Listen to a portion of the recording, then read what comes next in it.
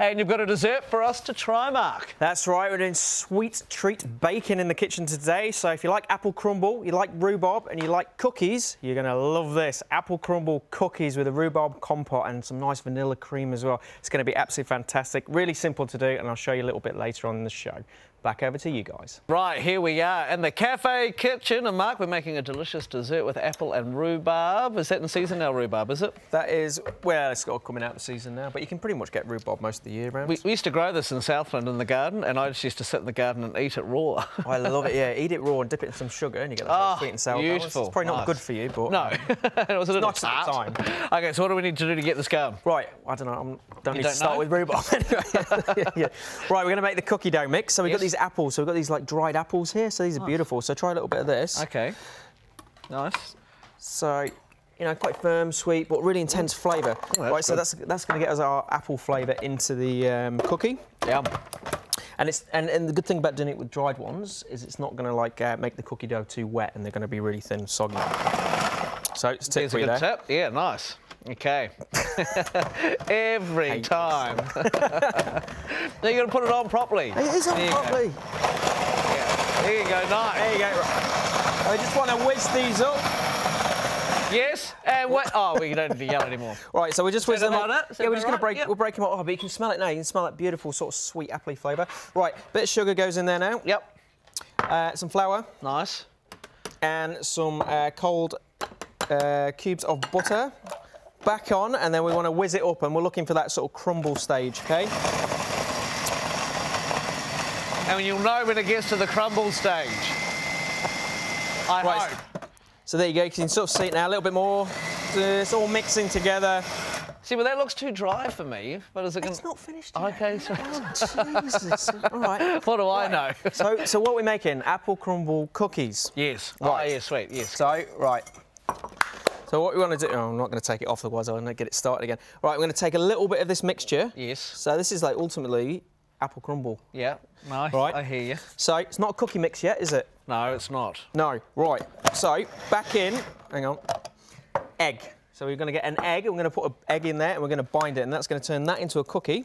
OK. And leave that as a crumble, OK? Oh, I just thought you'd made a mistake and forgot to put the egg in, but there's a method to your madness. OK.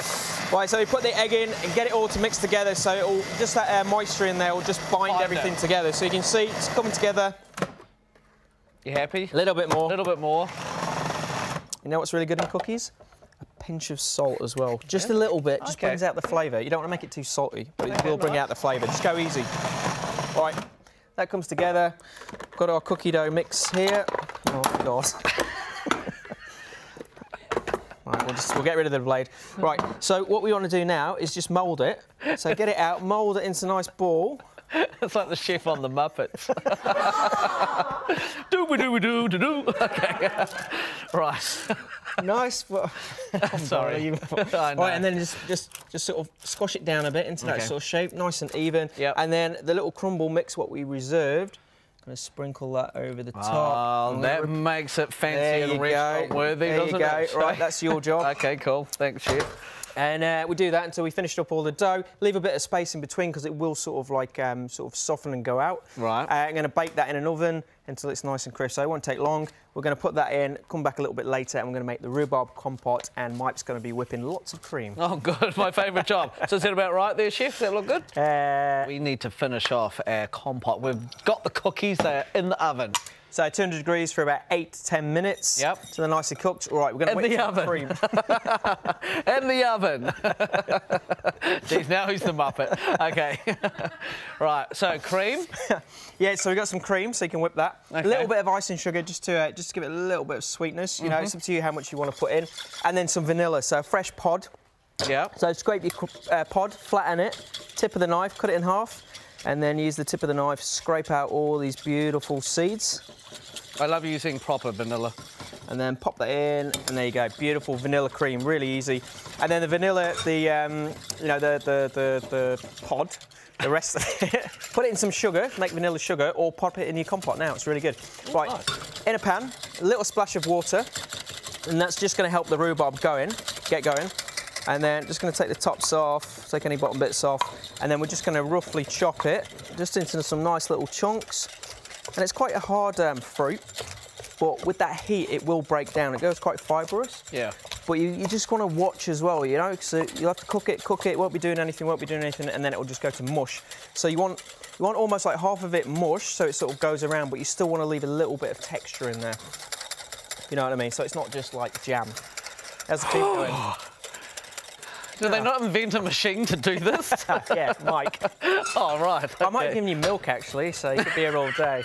Oh, I wouldn't do that. Well, the show's ending soon, so we don't have that much time. So a little bit of sugar, because rhubarb is quite sour, so you need that whole balance in there. Right. I've got a little bit of orange as well. Orange and rhubarb's really good, so we're just going to do a little bit of zest in there, make it really nice and fruity.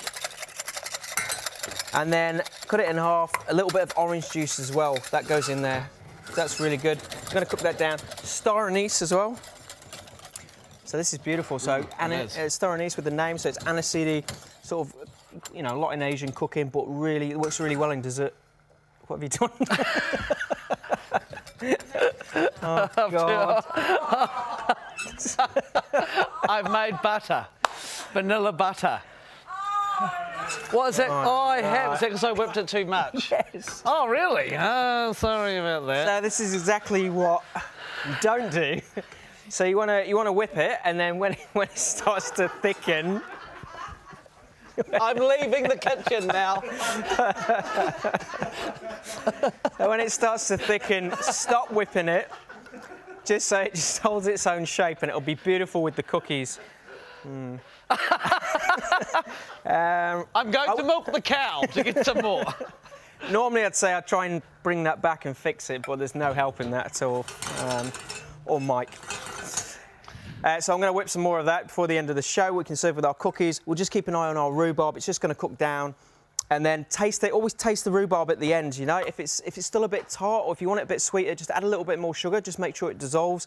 And if it's a little bit too sweet, just finish it with a bit of lime. Oh, would you like me to help next time? Fantastic, yeah. Yeah. Okay. Finally, some professional help. Yeah. Mel, just a quick question. Whereabouts did you get your inspiration for your top from today? From that? I love it. Thanks, guys. Okay. Hey, Mark, sorry about ruining your dessert, but it's turned out fine now that you got somebody else to help you. This is what cream should look like. Well, it looks delicious.